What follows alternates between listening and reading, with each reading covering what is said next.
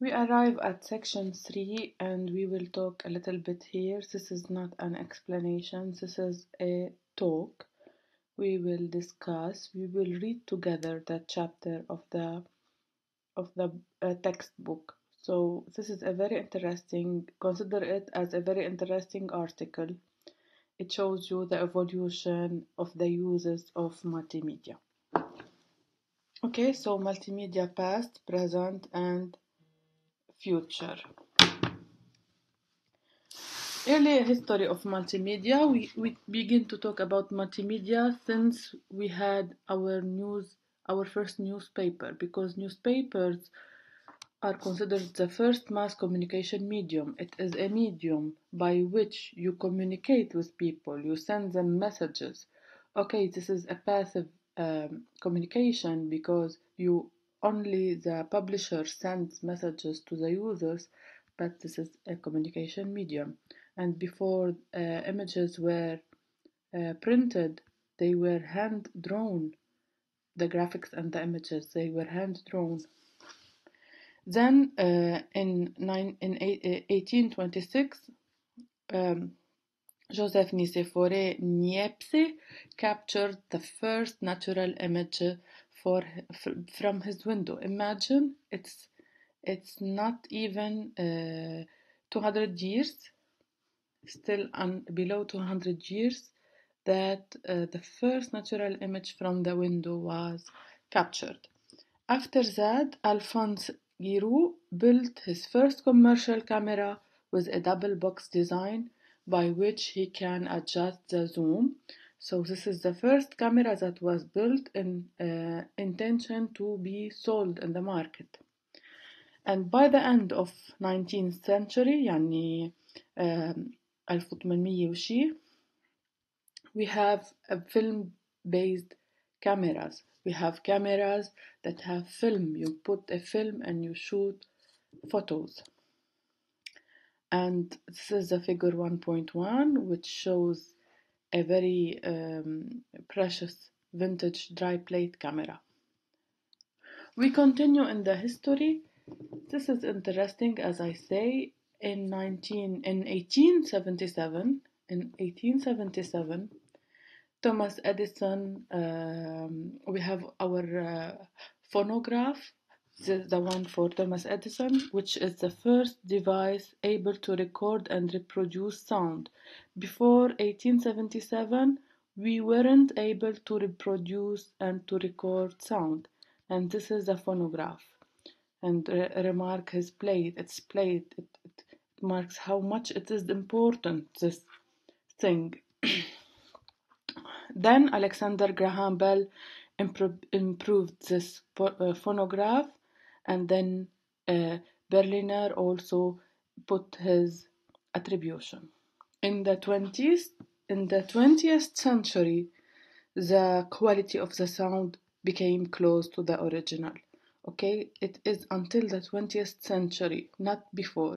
Let us continue. In the mid-1980s, we got our audio tapes, our CDs. Until the mid-1980s, those audio tapes, we had them. Okay? See with me, this is an evolution of audio storage media. From left to right, an Edison cylinder. On this cylinder, he was able to record audio, and then was invented the vinyl record, the flat vinyl record, and now you can see them in the collector. With the collectors, I have a vinyl record for such a singer and for such a song. And then came the reel-to-reel magnetic tape, and then the cassette. All of my students who are listening to my lecture now know nothing about this cassette.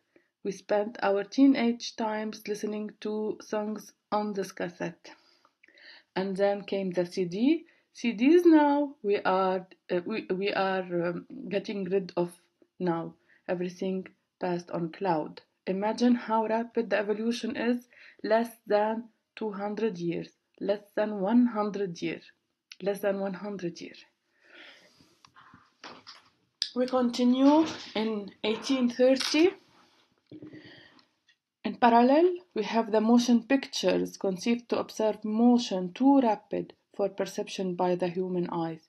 So in 1930, in 1887, also again Edison had a contribution in motion picture camera. In 1910, from 1910 to 1927, we have our beautiful silent feature films. You know them. Laurel and Hardy, Charlie Chaplin, you can find them on YouTube. There is no music, there is no sound, there is only silent feature films. And until 1927, we had our first sound inside films. Early history of multimedia. In 1895, Marconi had his first wireless radio transmission at Pontecchio, Italy. Okay, we have our first radio transmission. Think about every invention that it was a war invention. Everything, including World Wide Web, was a war invention, was a need during wars, and then it became a common use. So in 1901, radio wave beamed across the Atlantic and invented for telegraph first. The radio was invented to send telegraphs. Radio now is a major medium for audio broadcasting. In 1909, Marconi shared the Nobel Prize for Physics. Okay, you remember Marconi, who transmitted his first radio. In 1884, Paul Nipkow, a 23-year-old university student in Germany, patented the first electromechanical television system. And in 1907, we have our cathode ray tubes, the old TVs, the fat TVs we had in our houses. Those are the cathode ray tubes. They send beams to illuminate the screen. So the TV. We are talking about the TVs. It's only in 1907. Those of you who have old grandmothers and grandfathers can ask them. When they were young, they didn't have a TV, even black and white TV. In 1920, CRT-based TV established video as a commonly available medium and has since changed the world of mass communication. So until 1920, people can now watch TV, and not only newspaper they get the news from, they get also from TV. See how close it is? We are in 2020 now. From analog to digital medias, all of what we cited now are analog format, in which time, which is a variable of the signal, is continuous representation of the input. You can see this concept more in detail in signal processing courses and data transmission courses. But remember of the wavelet signal you studied in math. In analog signals, it is like so. The connection between computers and digital media, the media data represented is now being represented using discrete binary format and emerged over a very short period. So that's the analog signals, the things that you saw here on tapes emerged to digital data. So here it was continuous, and on those medias it became discrete. So now we will continue our important dates, important years, and important events that happened during the history of digital media. In 1967, after your parents were born, not before, Nicolas Negroponte, he was on the head of the architecture machine group at the MIT. And this group had a very huge contribution in the digital media. In 1969, Nelson and Van Dam at Brown University was the one to mention early hypertext editor that was called Fress. In 76, the MIT Architecture Machine Group that was founded on 1967 proposed the multiple media concept. In 1978, we have our first video disc, and in 1982, our compact disc CD was available by Philips and by Sony. And it was considered a standard for digital audio data. You can now have the artists have their songs, their singers recorded over these CDs, and it replaced analog magnetic tape. See, so until 1982 we were using magnetic tapes. In 1985, Negroponte and Wisner co-founded the MIT Media Lab, and the MIT Media Lab is also an important lab that defined some other standards. When I say standards, I say methods, I say conventions, I say algorithms that were used all over the world. 1990. In 19, we are beginning to approach from the date of your birth date.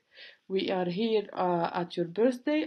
Our birth date. I know you are maybe 20 years old, but at the end of this slide, it will become near your birth. So this is considered, according to science, this is considered a very, very near history. We are not. If you study signal processing, if you study analytics, if you study physics, if you study chemistry, we are not talking about short history. We are talking about very, very far history. So in 1991, in 1990, Woosley headed the Apple Multimedia Lab with a staff of 100 people only, and it was for education. And in 1991, we talk about the first standard for video, for digital video, MPEG-1, and the introduction of PDAs, which are the personal digital assistant, which are the small computers, if you want. And in 1996, we talk now about PDAs with no keyboard. In 1990, we have our JPEG that was accomplished before, but it was accepted as an international standard for digital image compression. And now when we say, send me your photo, it's automatically in JPEG format. So JPEG is a standard that has a format, and we will talk about it later. In 1992, we have our first audio multicast on the multicast backbone,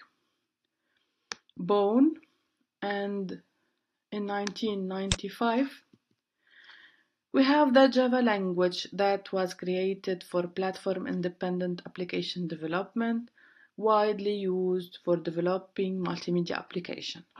In 1996, we have our DVD. So until 1996, we had a CD, but not DVDs. High quality, full-length movies. So we have our movies of high quality, not high definition yet. In 1998, we have MP3 audio players with 32 megabyte flash memory, and it was considered a wow thing. Hypermedia, World Wide Web, and Internet. So we talk about multimedia integration to enable rich interaction among medias and between media and human beings. We mentioned this in section 1 of this chapter. In 1945, as part of MIT's post-war, after post-war, Bosch introduced Memex. It was a forerunner of the World Wide Web. So before www, we introduced Memex. You can read about it. After World War II, we have 6,000 scientists that were interested. And in 1960, Ted Nelson, through Xanadu project, introduced the term hypertext. Hypertext. In a book, you have a linear medium. You read one page after the other. In a hypertext, you can go from a content to another in a non-linear way. So we continue multimedia applications roots in nuclear physics. And believe it or not, it was created for nuclear physics. In 1990, Tim Berners-Lee proposed the WWW to CERN. What is CERN? CERN is equal to European Center for Nuclear Research. Why he proposed the World Wide Web? Not for you to enjoy your favorite YouTubes, but to organize and share their work and experimental results.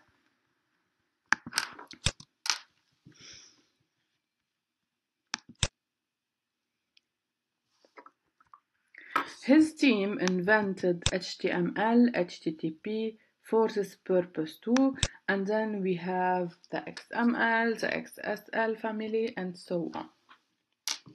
Now we will move to a new subsection of the third section. We are here and we will talk about multimedia now. Multimedia in the new millennium. New generation of social, mobile and cloud computing, multimedia processing and sharing. The role of internet is not as was intended to be. It has evolved from original use as a communication tool to provide easier and faster sharing of an infinite supply of information. Multimedia content are enriched. High-definition video and 3D multi-view videos captured and browsed by PCs. They are stored and processed with remote cloud resources. Users are engaged to be part of a social ecosystem, and they are not anymore passive. A user can contribute. Any user can upload photos, videos, can comment, can share his knowledge, can edit a Wikipedia page, can do whatever he likes. Every user is a contributor. Revolution. This is a revolution, and it is driven by the penetration of the 3G and 4G wireless network and smart mobile devices, high intuitive interfaces, and rich multimedia functionalities. I feel that I don't need to explain such things. You already, not only computer science students, you are also people of this era. You use them every day. Every single point mentioned here, you are aware of it. Integrated with online social networking, and we have instant media content generation and sharing instantly. You take your photo, you take your smartphone, you go live on Facebook. This is an instant content generation and sharing. You are sharing it with all of your friends, if not publicly. So, to continue my stall in the new millennium, we will cite these dates and what happened in these dates. In 2000, the web size became greater than 1 billion pages. Sony invented Blu-ray disc prototypes. Okay, not only DVD, you have Blu-ray.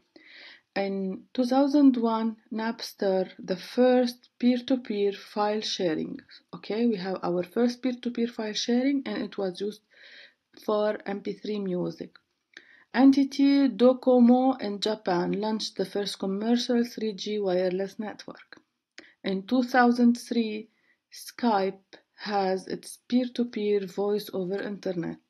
And now, in 2003, people can talk together and they don't need to pay for international phone bills that are very, very high. In 2004, Web 2, we have the web version 2.0, the virtual community. Example, we have social networking, we have blogs, we have wikis, etc. Facebook was invented by you know who, Mark Zuckerberg, and Flickr by Ludicorp. What happened in 2005? In 2005, YouTube for video sharing purchased by Google, so Google by YouTube. In we have a YouTube in 2005 and Google buy it in 2006. Google launched online map service and we all know it and it's very interesting and we all use it. And satellite imaging and real-time traffic plus street view later on. So we all use these things and we somehow cannot live without them. And this was only in 2005. Imagine our lives before 2005. Imagine when we used to travel without Google Maps, without Waze. How did we used to go from one area in a city to the other? Imagine we used to open a paper map. Of course, there were some multimedia applications like Google Maps, but it was not as efficient as that.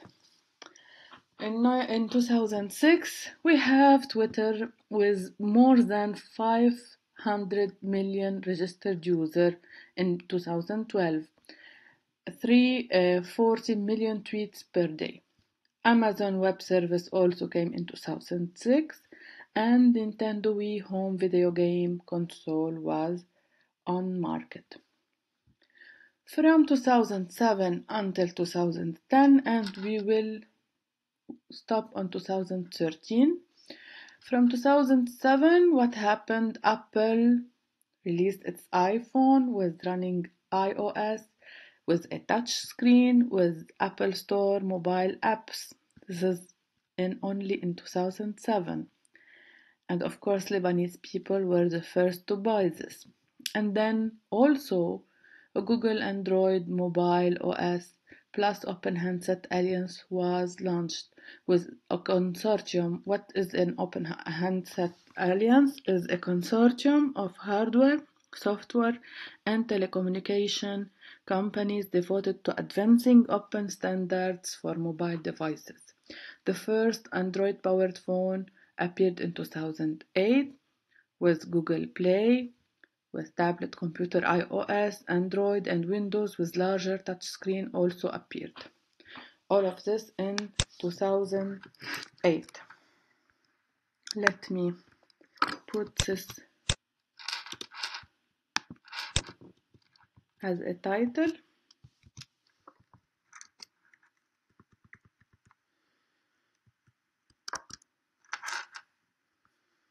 Like the others.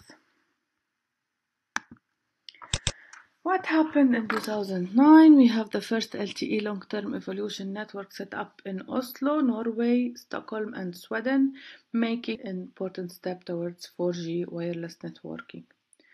And maybe you remember the Avatar film, which was James Cameron film, created a surge on the interest in 3D video. It was a 3D video.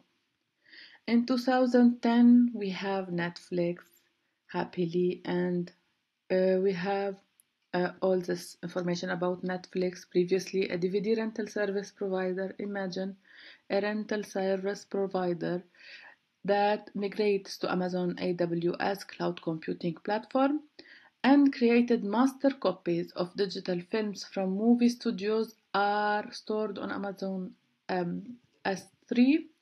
For each film, it was encoded into over 50 different versions based on video resolution, audio quality, and languages, etc. And we have more than 1 petabyte of data stored on Amazon Cloud. And also in 2010, we have the Microsoft Kinect, which is also a console game, horizontal bar with full body 3D motion capture, facial recognition, and voice recognition capability for its game console Xbox 360. So this Kinect was capable to capture motions, facial expressions, and body motions and body gestures. Milestones also in the new millennium. In 2012, we had HTML5 that was not like no other. Is a W3C candidate recommendation. Provide support for latest multimedia format. So dealing with multimedia is much more easier with HTML5. and the ability to run on low power devices such as smartphones and tablets. In 2013, Sony PlayStation 4. Okay, PlayStation, for you guys who know it, for you who don't stop playing FIFA 20, video game console integrated with Gaikai, a cloud-based gaming service that offers streaming video game content. 4K resolution TV started to be available in the consumer market. Okay, all of this, lots of information, really interesting and nice. You will not be asked to put them in the exams, but I really recommend that you listen and at least read this section of chapter. This is culture, this is general information, this is eye-opening to see how much our field, the computer science field, is evolving. A math teacher, a physics teacher, a chemistry teacher doesn't have to read a lot from year to year. But on the opposite, we have to keep ourselves teach. We have to keep ourselves involved. We have to keep learning. So now I move to multimedia in the future. I will discuss with you what the book says, what some interesting ideas appeared, and they are all true and they are all very nice. And we as researchers are trying to put some contributions in one or another of the points. So, multimedia research is considered, as I told you, relatively to the other domains, is considered young and vigorously growing. We have many exciting topics to gather. The old interest of multimedia, let's say 30 years before, the interests were to, for example, to have a program, an application that detects the shot detection. What is shot detection? It's not like gunshot detection. It's when the movie changes from one scene to another. Suppose you are on the beach and now you are shooting inside the home, or inside the home itself within a same scene you are shooting face of the dad, and then you turn the camera to shoot or you use another camera to shoot the face of the daughter. This is shot detection, where the movie is, when it was analog, where it was taped, where it was put together. It's not a continuous scene, it's another scene. So this was an issue, but now it is resolved. Video classification, whether this video is a cartoon, whether this video is a violence movie, or it is a more morning movie, a talk show, etc. Those were old interests. New challenges due to the abundance of online video came. Our interests as researchers, our interests are camera-based object tracking. We would like to know this car. We would like to track it automatically. Face detection and recognition. Okay, you know that there are libraries to detect faces, but to recognize them also. So, for example, to know that Mr. X entered this mall at this time and he moved to store X, store Y, store Z, etc. and he left the mall at this time. And if Mr. X that was identified, he has made a theft. Maybe we want another time when he comes back, we want to recognize him and tell him, hello, you have an unpaid bill. Face detection is a very important. This is a silly example I gave you, but face detection is a very important topic. Event detection for security. Imagine with me this scene. A person leaving a bag unattended in an airport. How much panic does this scene do? We would like to detect this scene automatically. We would like to detect that a person left a bag and no one came to take this bag, and this bag is now in the airport with no one who attended it. And this is a very dangerous thing. And if you happen to travel with such a scene, you will know that all the areas will be emptied and the bag will be destroyed immediately. Advanced modeling.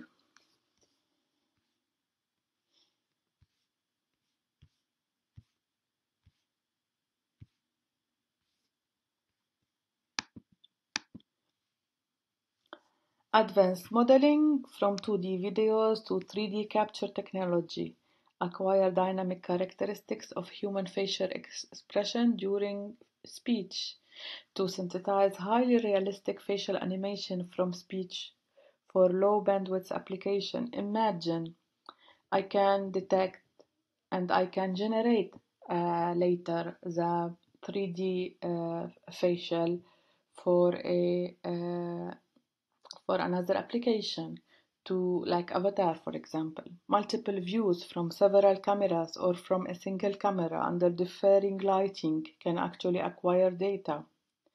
So to give both the shape and surface property of a material, if you have multiple views for the same thing, you can view it in 3D. You can see what the light is doing on its surface, so you can deduce its pattern, its shape, etc. Generate synthetic graphic models, photorealistic video quality, synthesis of virtual actors, and use all this technology to help handicapped person with poor vision, for example, to help elderly, to help children. We make them virtual personage to read them stories, baby. And interests in the future involve also the eyewears, the Google Glass, for example. An optical head-mounted display enables interactive display for its user. You can look at something at the same time you can Google it. Communicate using natural language voice commands, and we are all experiencing this. So the wearable, something you wear, computing of great potentials.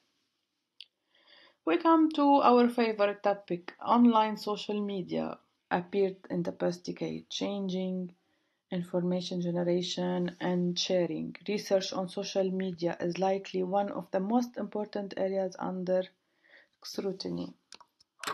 Let me correct this error. Okay, research on social media, 100,000 academic article paper per year, 1,100 paper, scientific paper published.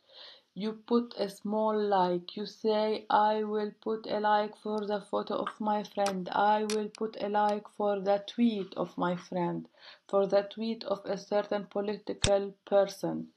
This small like is very important for researchers because they analyze mass behavior and not only your behavior. So through this analysis, they will deduce lots of things.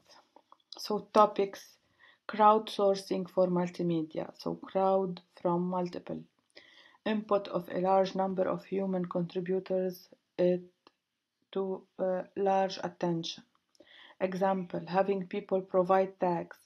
Also, what they say you can tag your friends, you can make hashtags, you can comment on this photo, and they take it as inputs for their learning systems. Aid in understanding visual content of image and video. If you tag tree, this is a tree, okay. Amazon Mechanical Turk to outsource such time-consuming tasks as semantic video annotation to a large number of workers who are willing to work for a small reward or just for fun. Okay? Just for fun, annotate me this video. But the reality is they need to annotate this video in order to advance. Analyze the sentiment. Analyze sentiment. Look at me to this sentence. Sorry, I will go back. Analyze sentiment such as the popularity of a particular brand name, as evidenced by reading several thousand tweets on the subject. Did you see the new iPhone? I have my new iPhone. Selfie with my new iPhone. And they will analyze all of this data. Digital fashion aims to develop smart clothing. Look at this last point here in this slide. Digital fashion aims to develop smart clothing. You wear a pant or a t-shirt that is a smart clothing that can communicate certain thoughts and feelings to be broadcast automatically for exchange with other equipment with similar technology. My t-shirt will tell your t-shirt that I was angry today. Imagine. Executable academic paper. And this is very interesting for those of you who will be continuing the research academic path. In science and engineering, the traditional way is like approximately this way. You read a publication of paper in academic journal. You do a great job, so you publish your paper in an academic journal. But you say, my algorithm, I tried it over 1000 image and it gave me this result. I use for example, let's say min-max function to deduce if the faces are present in the I'm saying anything just to give you an example. But the reader who reads your paper, suppose your paper was accepted, but the reader who reads your paper will not see the 1000 image that you used. How he wants to try his own method, he cannot. There are online datasets, but not for all the articles. And even though he has your dataset, he doesn't have your exact code unless you are generous enough. So when he emails you, you give him your code. But usually researchers don't communicate codes to others because they are afraid that they will find mistakes or they will overpass them and publish better research than them. So what is the new idea here in this slide? It is executable academic paper. Not only I publish my idea, but also I can publish my dataset and my code. And like executable program, you can run it and you can try it. Other applications, also you can read them in the textbook.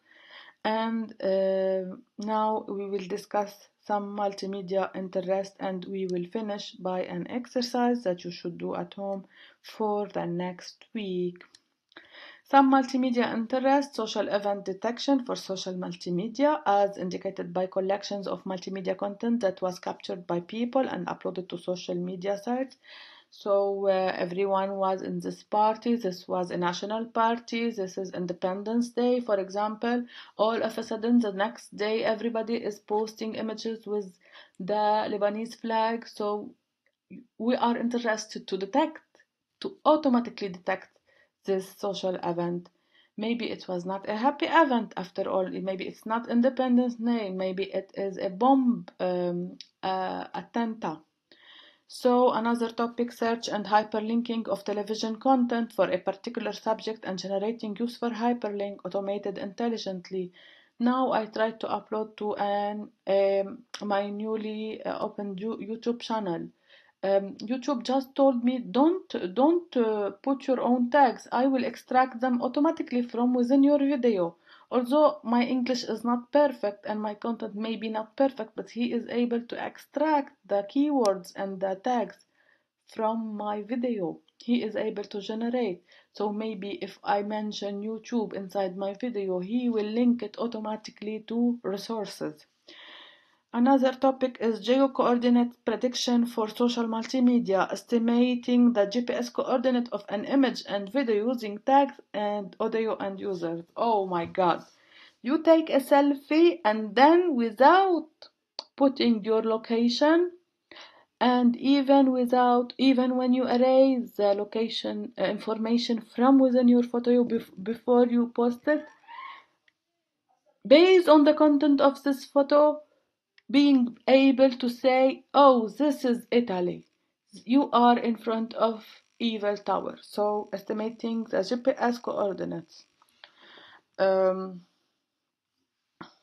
Violent scene detection in films. And this is a very important topic. And especially if the film is reality surveillance camera. preserving privacy in surveillance video. So, okay, I want to have a surveillance video on the street because later, if there are terrorist attacks, I want to see who passed through the street. But for other issues, I want to obscure the private information. For example, if I want to put it on Google Earth, I'm sorry. Spoken term web search, searching for audio content within audio content by using an audio query. So you can say, Google, find me presentation that talks about multimedia, and he will find you my presentation not because there is the word multimedia inside, but because I spoke it in the voice. Question answering for the spoken web variant on the above. Okay? Google, can you tell me please how to do brownies, chocolate brownies? And match spoken question with collection of spoken answers, not only text queries. We all know that we can do that using text, but I'm saying audio queries. Soundtrack selection for commercial.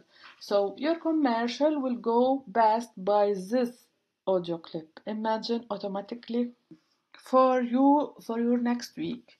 Group yourself by groups of 2 or 3 students, maximum 3, and a small exercise for you is to identify 3 novel multimedia applications we are using or we can use nowadays. Discuss why you think these are a novel and their potential impact. Why do you think they are unusual? They are interesting, distinguished. And you do your homework preparing me a PDF, a document, Word document, a PowerPoint. You make your own video just like mine. I'm making it and using Active Presenter, and you upload it to Google Classroom for next week. By next week. Okay, goodbye class.